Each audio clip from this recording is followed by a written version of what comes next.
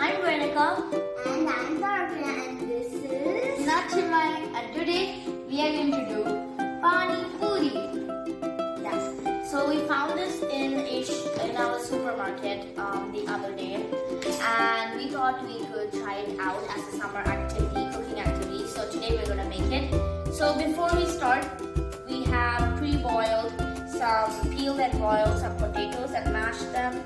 We've added some chili powder and salt and pepper, so that's there. And we've made some moong dal to put in our pani puris. These are optional; they don't come with the kit, but we just thought it tastes better, so we have those two here. So in the kit, first we have the pani puri paste, which we'll be mixing with water. There are two pastes. One is the red one, which is sweet and mango and spicy, and the other one is green and more liquidy and it's very spicy. That one. Yeah. So this has the puri. There's 30 pieces, and then we have the another paste. And this is the boondi, which will be sprinkling on the liquid. Yeah, on top of the boondi. Yeah. So first we'll be starting with the paste. We are first taking one paste, one sachet or one half. It is 140 ml. We open, we cut this, we pour, and then we'll be taking 900 ml of water and mixing it with the paste. So you see this tumbler is 200 ml. Yeah. So we have decided to open the green paste first. Yeah. And Tariq will be doing all the mixing and assembling.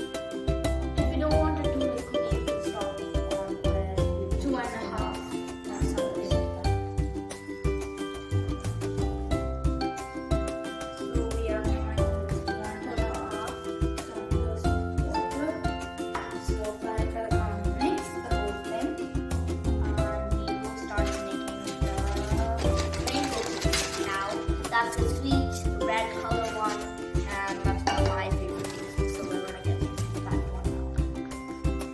Mix it properly. So this is how this looks. Very green.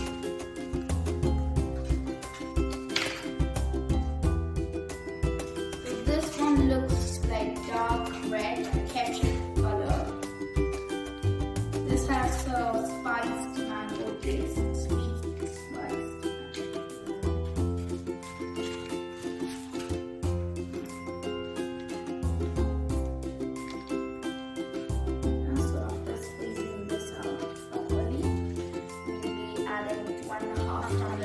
Water. So now we are going to open the packet of this boondi and we're going to soak it in lukewarm water. So you have to get the warm water already. So here we go.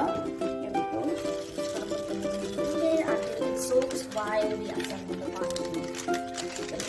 Yeah. Only soak this for 2 minutes or else it will go to soggy.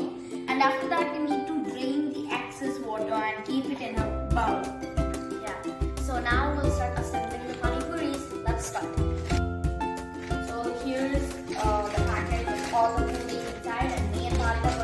while writing the. So we have drained the excess water out of the puri, and now we're going to just siphon the puris. And be careful when you're opening them because some could be broken.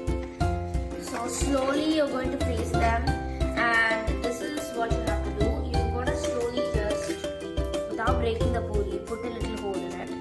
Next, you're going to stuff it.